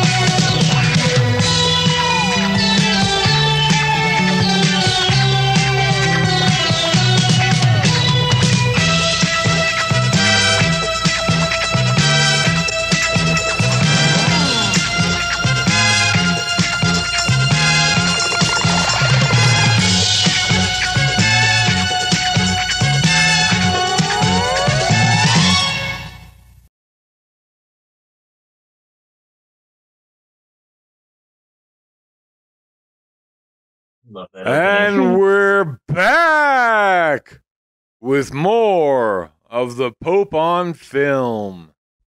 This podcast is inevitable, and here's some free ASMR. Nice ASMR, Thanos. Yeah. Goodbye. Bye, Thanos. And thanks for stopping by. And we're back. Hooray. Thank you, Max. Oh, Maxwell, hi. Where have you been? Hi. Yeah, I don't know. Well, now you're blurry. It's time, buddy. It's time. Yes, Bunny, my friend, it is time once again for all of us here at the Pope on Film podcast to moonwalk our way into the second act of the show. And it is said second act wherein we finally and eventually get around to discussing our all new extra strength and now available without a prescription movie of the week. And this week is the first time this year, in January, in the year of our Lord 2023, the first episode wherein we take a deep dive into the strange and esoteric world of film. And this time it is the utterly batshit bizarre early 80s slasher, I guess, a film called Blood Beat, which is free on YouTube somehow. You should watch it. It's insane. I say the first film where we take a deep dive into the strange and esoteric. This is not a concrete, but what I would like to do is throughout this year, 2023, we watch a popular movie, a good movie, a mainstream movie, and then after that, we watch some of the weirdest shit we can. Yes. And so last episode, we watched Marcel the Shell with Shoes On, one of my favorite movies of the year. And so this week, we're doing a bizarre film called Blood Beat. This movie does not give a fuck what you think, what you want, what you're looking for in a film, what you think a film should be, what the rules of cinema are, what makes sense, or how much glowing is too much glowing in a horror film. This movie does not care at all. Bunny messaged me and said that Blood Beat glows more than the movie Xanadu, and I'd like to add to that. Blood Beat glows more than the gorgeous ladies of wrestling. Although I still think Jeannie has the quote. Yes. This is a really good movie if you don't watch it. Yeah. Yeah, if it's just on, then yeah. Oh yeah, this is a wonderful movie. I like the fact because she was liking the music. Yeah. And what I was noticing is that for a lot of the beginning of the movie, nothing was happening except the music. Yeah, that's a good point. I like the fact that for my graphic on the screen, you use the movie Tombstone because I have been to Tombstone a lot. Tombstone, Arizona is in the southeastern corner of Arizona, right next to Douglas, Arizona, which is where my grandparents lived. Yeah. And so I spent a lot of time in Tombstone. It's really weird because you're walking down the street and then, oh, there's a Circle K. There's a 7-Eleven. There is a Carl's Jr. And then you take a right and okay, there's a bank and there's a movie theater. And then you take a left and here's the street exactly how it's been since the Wild West times. Yes. And no cars are driving. Everyone's riding horses and everyone's dressed in old time. It's a real weird trip. Tombstone is crazy. Wow, I would love to go there high. Now that I think about it, that would be crazy. This movie is utterly bizarre. Bunny, I've got a question for you. How many, like in your lifetime, how old are you? 42? In your 42 years of life, how many samurai-induced orgasms have you had?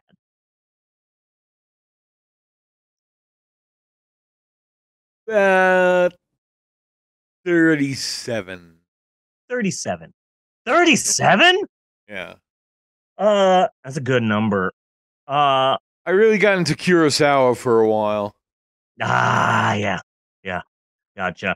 I love the mom, and I love the fact that you have a picture of her, so that this makes it better. She looks like one of two things. Number one, you tried to buy Shelley Duvall on Wish. Yes.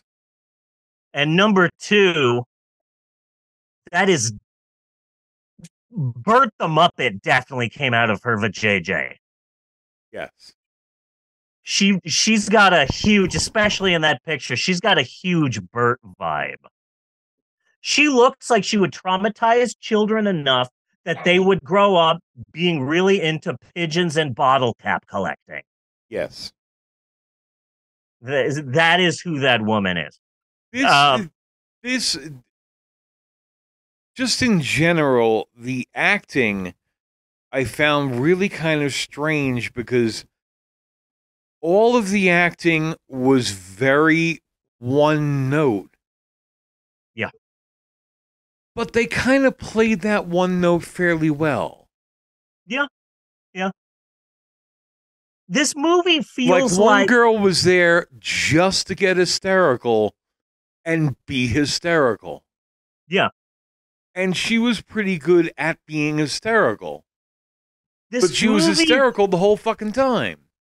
Yeah. This movie has a vibe, and the best way that I can explain it is this is Troll 2's cousin. It's not Troll 2's sister. It's not Troll 2's brother. It's not Troll 2's father. No, distant cousin. Yeah.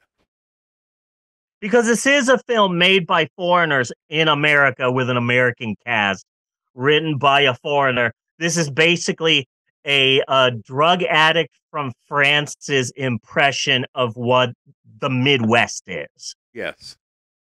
That's what this film is. You know what else this movie gave me vibes of? Larry Cohen. Yeah? Like, I could watch Blood Beat and God Told Me To in a double feature, and if you told me it was made by the same person, I'd go, okay, whatever, sure. It's enough glowing. Yeah, true. I can kind of see that. Did we do God Told Me To? Did we? I think we did. I'm not sure. I don't think feel so. Like we did. I feel like we did because Andy Kaufman's in it, and I don't know. Dang, I'm gonna have to go back and see. Okay, now I'm pissed off. So I went to the website Letterboxd, which I never do. And I pulled some reviews of this bizarre 1982 oddity, and I'm gonna hit you with some reviews, okay, Bunny? Okay. Okay. a rural Midwestern translation of Hausu. Okay. Yeah. I love that. I can love kind of that. get behind that. A no-budget regional slasher shot in someone's backyard. Nice. Yeah. There's weird movies, and then there's Blood Beat. And this last one is my favorite review of Blood Beat. This is basically the shark sandwich of reviews. Okay. Yes, in Spinal Tap, your album Shark Sandwich, it was just a 2-word review. It just said shit sandwich. So my favorite review of Blood Beat on Letterboxd just says drugs. Okay. And that is exactly it. That is exactly it, just to be clear. So yeah, what I'm saying is, the point I'm trying to get across here, convey, is that the 1982 film Blood Beat is fucking weird. Bunny, what are your thoughts on this movie? What are your thoughts? It's enjoyably bad. Yes, it's enjoyably bad. It's Troll 2's cousin. Once we kind of get going, and it has a kind of slasher vibe in that I really wanted to see them all die. It felt like this did come out in 1982, right about the time that the slasher genre was like coming into fruition. But looking at it now, so far removed from when it came out, the movie feels like it's the 80s and they're making slashers, and the directors are all saying, okay, so here's the premise. If teens have sex, they get killed. And then Blood Beat said, hold my beer. Yeah. How about people get killed and then there's sex? Yeah. You know, like, oh, he put a twist on it. I watched This Is Spinal Tap with my kids, and they did not give a crap. But I was surprised at how much of that movie, it had been a while. I was surprised at how much of that movie I still have memorized to a T. But, and also, let me just skip to the end. Who names their dog Chucky? I'm so confused. I'm so in the weeds with Chucky. Why did you name your dog Chucky? Where did that name come from? Why Chucky? I'm so confused. You know what this movie gave me vibes of, especially in the kitchen scene where the supernatural entity is throwing things all over the place, and pots and pans. I said pats and pawns. That was amazing. That's why sitcoms are dying. That whole scene gave me vibes of Trumpy. No. Yeah. So there's that too. Hunter boyfriend Gary has some real big stepfather vibes. Yes. Oh, this is my mom, and this is my stepdad, Gary. Gary's a dick. Plus, to keep in the Trumpy mindset, Hunter boyfriend Gary does look like he has a real huzzah vibes. Can you stop licking on the side of the screen? This is the internet.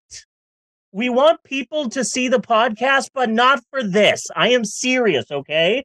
You stop doing that. Stop. I am serious, Eleanor. I am serious. Okay? I will say I had more fun with Blood Beat than I did Skinamarink, but that's different. Bunny, here is your biggest challenge. The biggest challenge ever. Okay. Can you tell us the plot of Blood Beat? Yeah, no, not really. They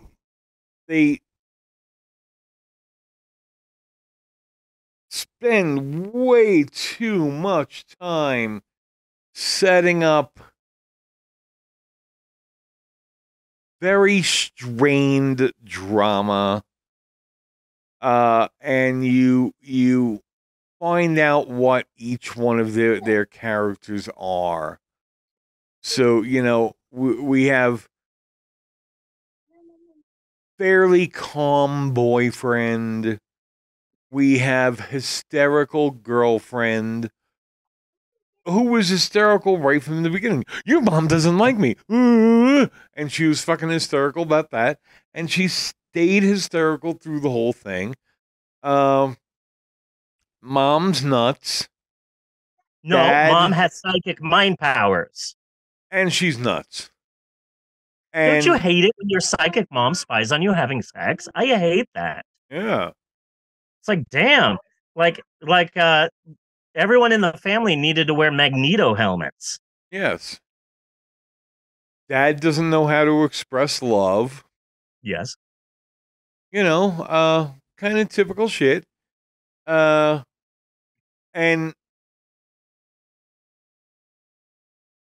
they go hunting, and hysterical girl freaks out that they shot a deer while hunting. You know, Yeah. I mean, like, I don't understand. Like, what did you think hunting was? Like, this is like if you asked her bowling and then she freaked out because you threw a ball at some pins. Yeah. It's like, what did you think was going on here? Yeah.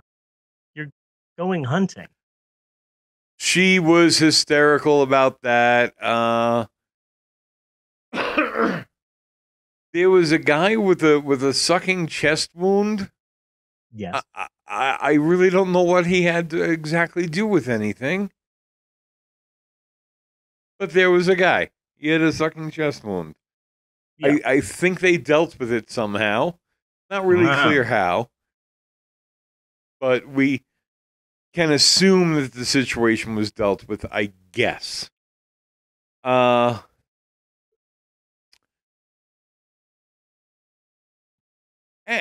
then there was a killer ghost samurai. Yes. Like you get sometimes, you know? Like, sometimes you just get them. Like they didn't read an ancient book or wash an ancient statue or, you know, anything, any of the normal things that one might do that releases an ancient evil. None of that was done. There was just the samurai. Well, according to Wikipedia, the girlfriend was the reincarnated spirit of the samurai who brought it into the house. But also the Wikipedia plot synopsis says that during the attacks, she levitates in the air. Bullshit. She's jilling. She's jilling off. She's not levitating in midair. She's preparing a yummy taco as a midnight snack for the Wisconsin samurai. Yes.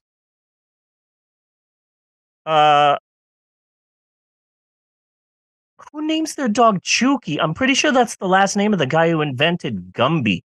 Yeah, probably. Art Chuki. I love this movie so much. It is so bizarre. And also, to be clear, let's do some stats. 1982 supernatural nonlinear orgasmic slasher, I guess. It's an international co-production, get this, between Paris, France and rural Wisconsin. Yeah. Which is ironic because I am currently working on a film. It's an international co-production between London, England, and Tucson, Arizona. It's called A Spot of Tea and Chimichangas, and it's about a British lord named Sir Thomas Frederick Theodore Whittlebottom III, and he visits Tucson, and then a bunch of cholos just beat the shit out of him. Yeah. It's 3 Very hours and sad. it's 3 hours and 9 minutes long, just like Babylon. And the majority of the film is an uncomfortable close-up of the beatdown. It's kind of like the rape scene in Irreversible. Okay. Gaspar Noé. He is a filmmaker that I recommend all of my enemies go and watch. Hey, people who hate me. Hey, people who hate trans people. You know what you should do? Go see Irreversible. Great movie, laugh riot. You'll love it. After that, there's this drama that won a bunch of Oscars. It's called A Serbian Film. You should see that too. It's a fun one. Have you rolling in the aisles. Bloodbeat was written, produced, and directed by a guy named Fabrice Angi Zafiratos. Holy crap, was that a spell? Did I just summon a demon? Quick, honey, get me some salt. Shit! I think I summoned the demon that killed Mary Winchester. And yeah, he was on drugs when he made this movie. In fact, apparently the title Bloodbeat is allegedly a reference to the accelerated heartbeat that you get while you're tripping balls in rural Wisconsin. It makes sense. Like, you see this bizarre, obscure 80s horror slasher film and you go, wait, did an orgasm just summon the vengeful spirit of a dead samurai to a random house in the middle of Wisconsin? Is there a ghost that throws cans of tab at people? What the hell is going on? And then you learn, oh, the director was a French druggie who decided to make a horror film under the influence in rural Wisconsin. And you go, okay, well, that kind of makes sense. Okay, then. Yeah. I'm seeing this film in a bit of a clearer light now. Here's another way you can tell that the writer, director, producer of this was on drugs when he made the film. The director of photography, whose name I won't say because I'll probably summon another demon, he mistakenly thought that he was filming a made-for-TV movie, so they filmed Bloodbeat in full screen for over 2 weeks before the director realized the F-up, and that's why this film isn't in widescreen. Okay. This film was meant to be seen in theaters, but they fucked up because they were high. I love that.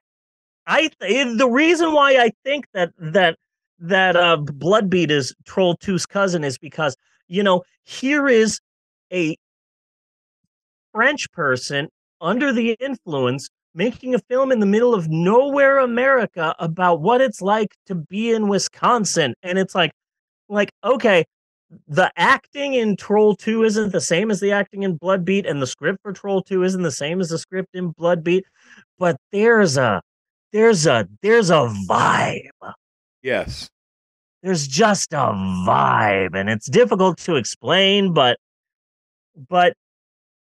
this is some random demon summoning druggy Frenchman's understanding of what life in America is like.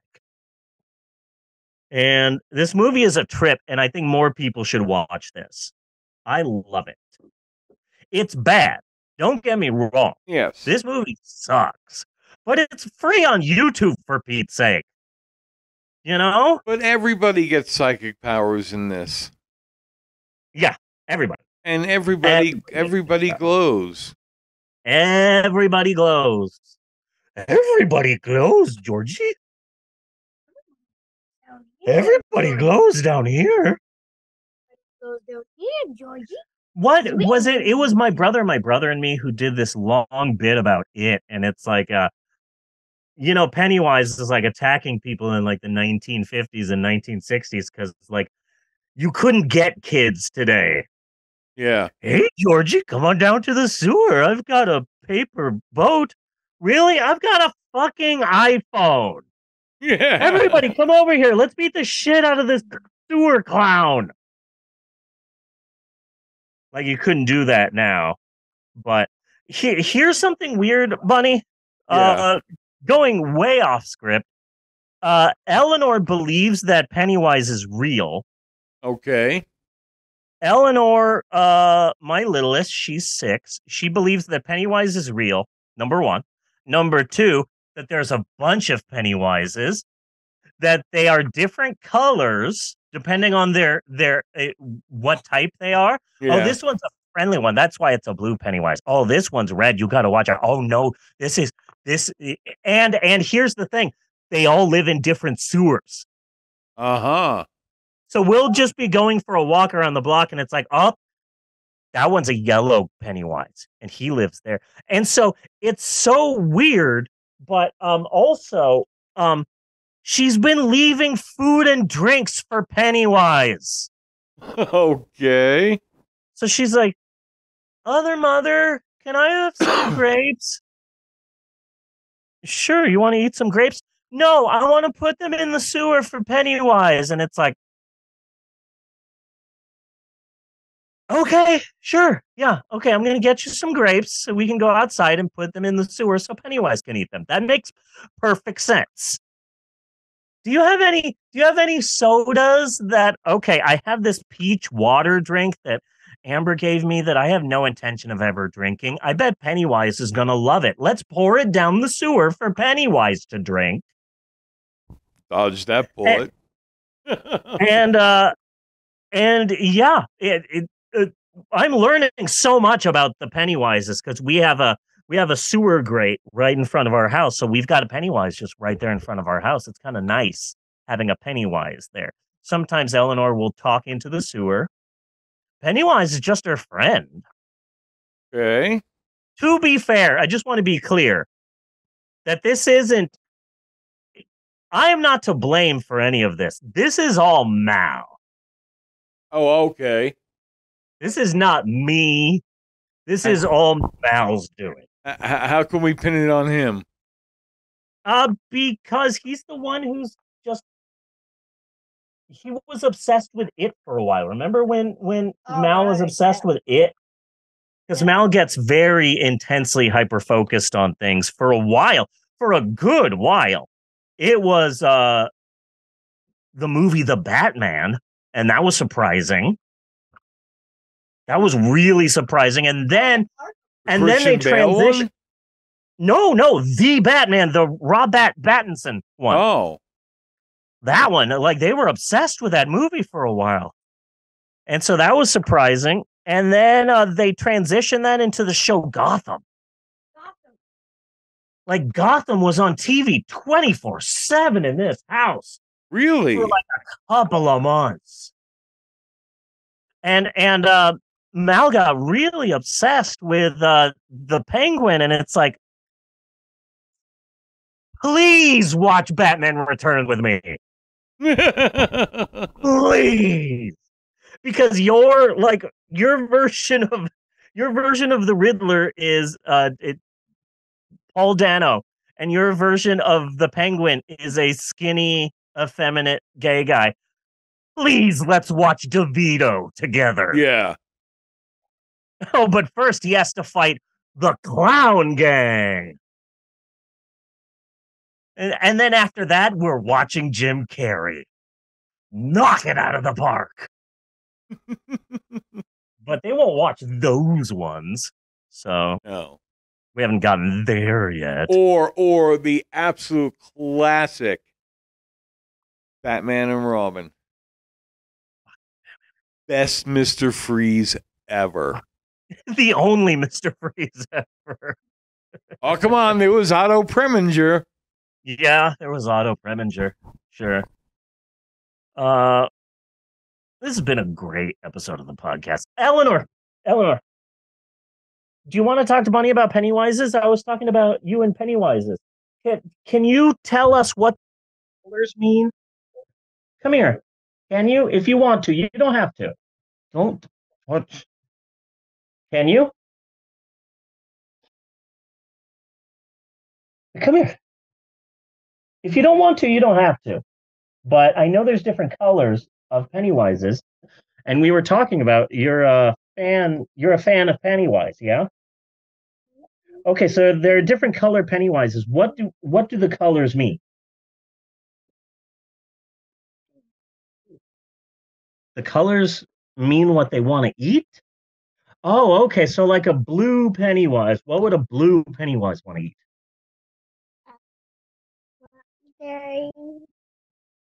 Hold on. Freaking. Okay, there you go. 10-minute warning. Okay. So a blue Pennywise would want to eat blueberries and blackberries. Okay, what would a red Pennywise want to eat? Strawberries. Strawberries, yeah. Okay, what about a chartreuse? What about a chartreuse Pennywise?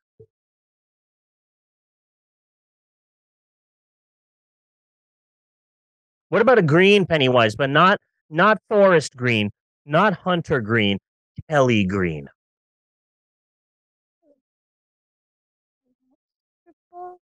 Vegetables. Okay, nice. Good job. Okay, so we've learned a lot about Pennywise, and we've learned a lot about what French people think Wisconsin is. Yes. What? What'd you say? You whispered Pennywise directly into the microphone. Okay, cool. Poor Eleanor was born with a disease that you may have heard about in Woody Allen films, where sadly she was born unfocused. Yes. We're very sad about it. We've taken her to a lot of specialists, but she was born unfocused.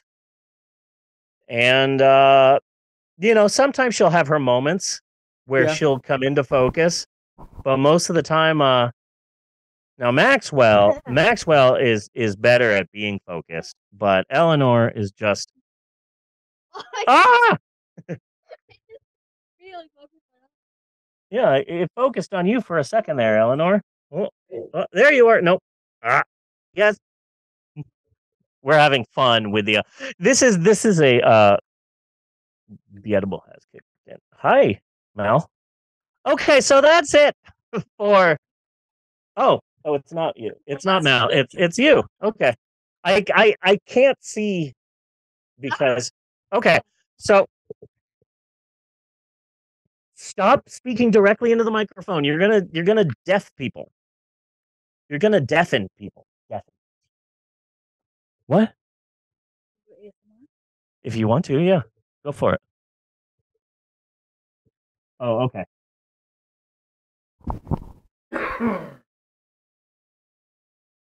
I don't think Benny heard I don't think Bunny heard you. I No. don't think Bunny heard you. That's okay. All right.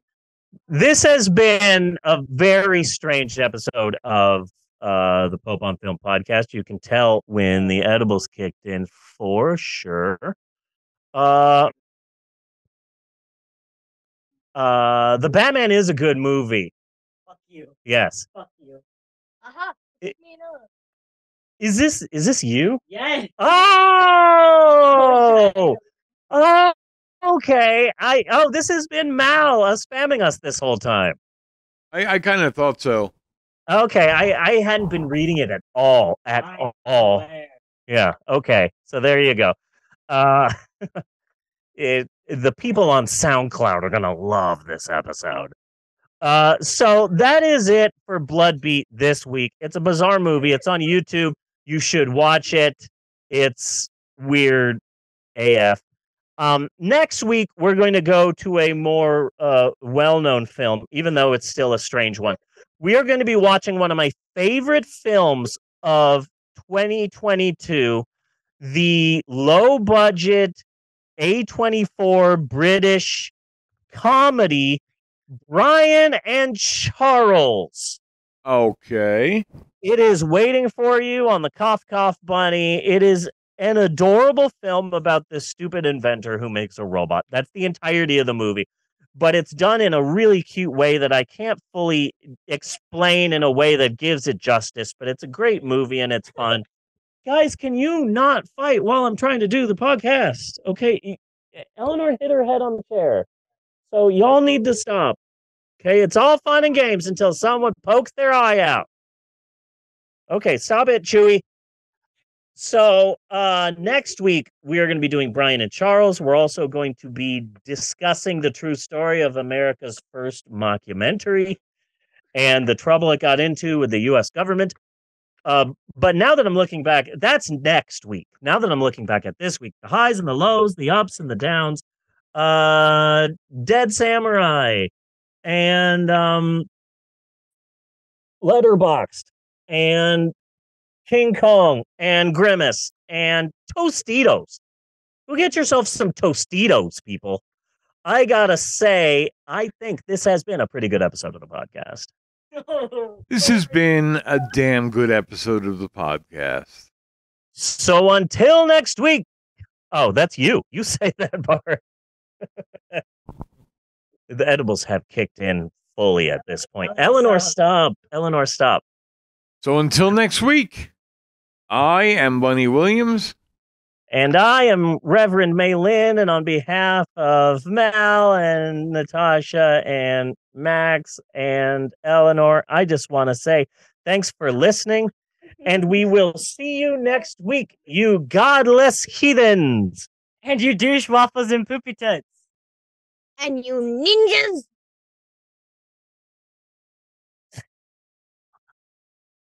What did you say? Did you say Pennywise again? You did? Okay, there you go. Do do do do do do do do do do do do do do do do do do. Skitty papa doo wow. Cut and print. Cut Stop whispering and it. print.